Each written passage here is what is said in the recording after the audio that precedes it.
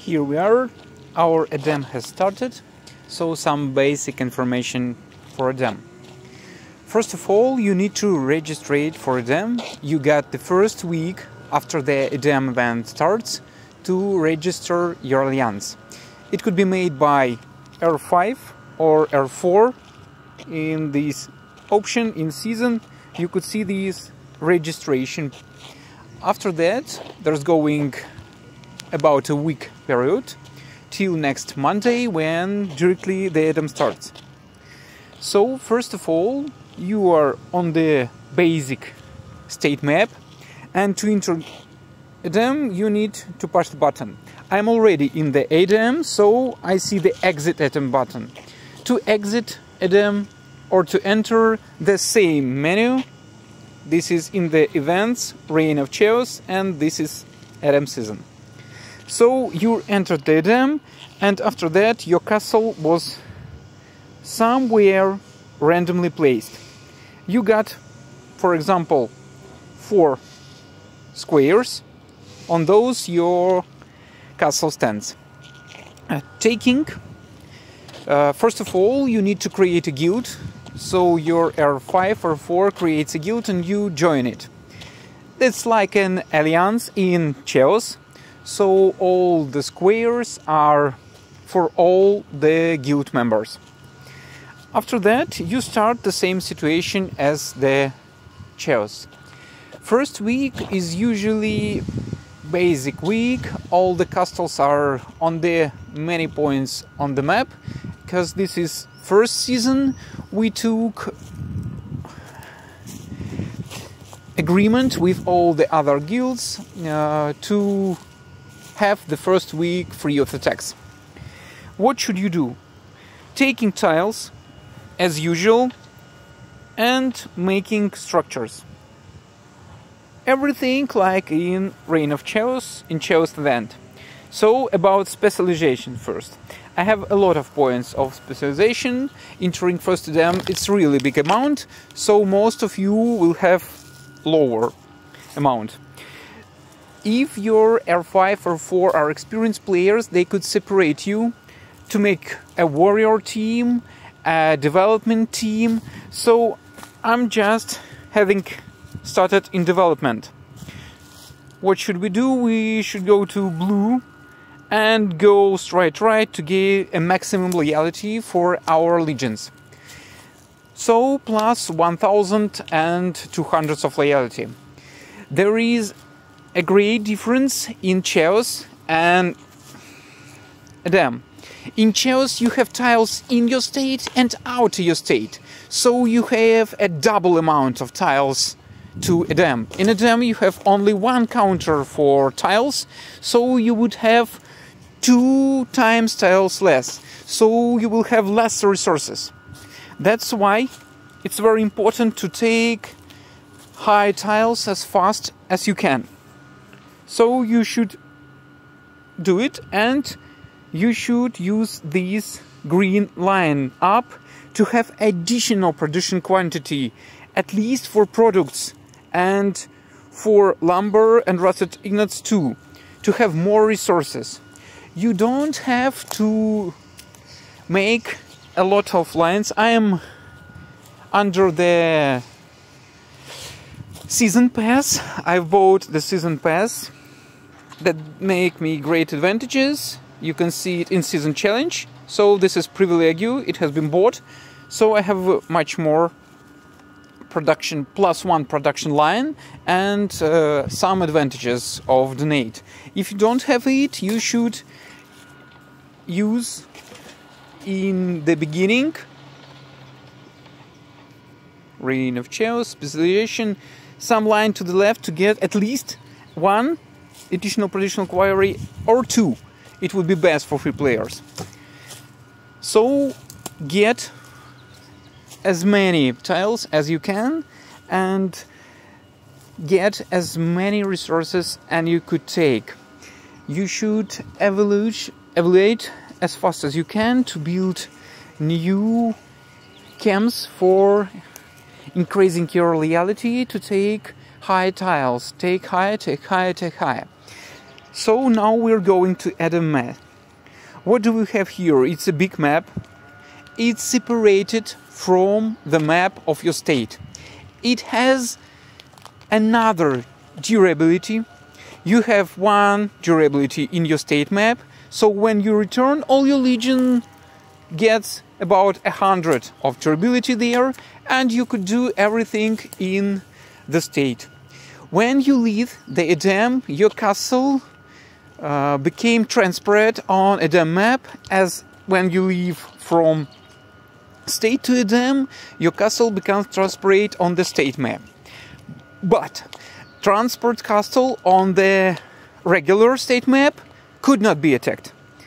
And your castle in the Edem, in transparent situation, could be attacked.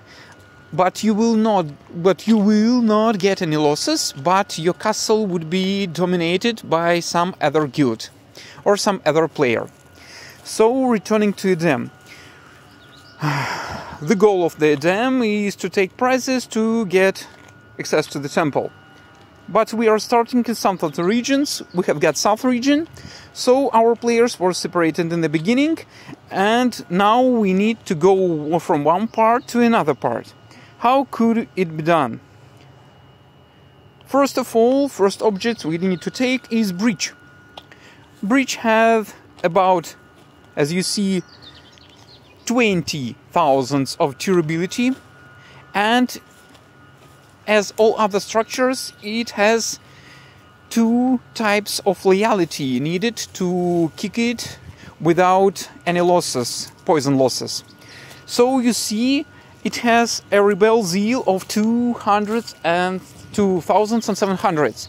After it has been beat at 10% of the durability, you see here the green mark on the lion and other the red. You could loyalty needed to kick it without losses will decrease. It will decrease about 30%. I will give a picture in the comments, so you could see it's not always 30%. To start kicking something on the map, you need to tile. So you see there is someone's tile. It could be our tile to start attacking the object. After you took the object, it become saved for a day. There are 3 days in the week when we could take objects or retake them from other guilds. This is Thursday, Tuesday and Sunday. Whole the day. As I told, to take an object you need to tile there. That should be enemy tile to try to take our object. Our castles in Edem can be attacked, but they can be attacked only when they are tiled. So enemy should tile directly to your castle, and only then he could attack you. You could use a shield. There is an Edem type of shield. Look at it. It could be, it's in town buffs. This is the castle shield, but these need to be charged for 1 hour, and only then it gives you protection for 7 hours. It would go automatically, so when you start charging, you couldn't do anything in Edem. Any squad or legion going out of your castle will break the counter, and you should start it again. So everyone's castle can be dominated. You see, this is transport castles. They are out of the Edem. They could be taken by enemy, but no losses could be hard to them. But they would be dominated. And after returning to Edem, you should spare some resources or ask your teammates to free your castle. To free your castle, you should make an action. You should take a scout and scout some castle to make your castle be able to rescue. Rescuing is like attacking a castle. You will lower the durability after it was taken, and after it drops to 0, you have your castle freed and you can act again. Very important part of the dam is the teleports. You couldn't teleport as usual. you should build a teleport pad. How could it done? This is the teleport pad. It's already built. You need a square requires 2x2 under your control, and only then you can build the tab. It uses some resources, 10,000 of stones of Edem, and 1,000 of stones that could be bought in the Alliance shop. So after that you build this teleport table, and it took 2 hours without any discounts. About 1 hour and 36 minutes if you bought season pass. So after it's complete, you could teleport where? You can have only one teleport at one time. You couldn't build next until you drop these. You could cancel it, abandon, see it, and only that you can build other one. I advise you to have teleports in safe zone from the enemy anytime you play. As you teleported to new place, you should immediately start taking tiles to make a teleport in another zone, or if you already have them, you should start immediately making a new teleport. I advise you to exit them anytime you are going off the game. This would save a lot of your forces. Even if your castle is dominated, it's not a problem, your losses are very weak. But if your castle would be attacked while you away, that would bring you a great losses. You should a great amount of army for them, and it would be destroyed and moved to the show, to the Edem. Sees rain of shells, to the Edem healing camp. A very important thing, you should kill Wraith Knights on the state map. You should take a 5 minutes attack, like on Giants, and only one player should join you for help. So you need 20 durability and he need 20 durability to get a box. This box is given to all the Alliance and will give you 1 green bottle. So you need a plan to take these bottles as much as you can. These bottles will greatly help you to heal. For example, I can kill the Brave Knights 2 times a day when I have full stamina, full durability of my legions. And I have 4 legions. Any of it takes 20 stamina, so 20 attempts. So it will give all the Alliance 20 bottles, plus someone would help me, and I could do it 2 times a day. So 20 bottles for Alliance from every player.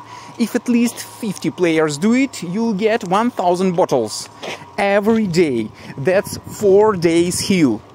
And you need it. That should be done, must be done, to give a great heal component to your guild.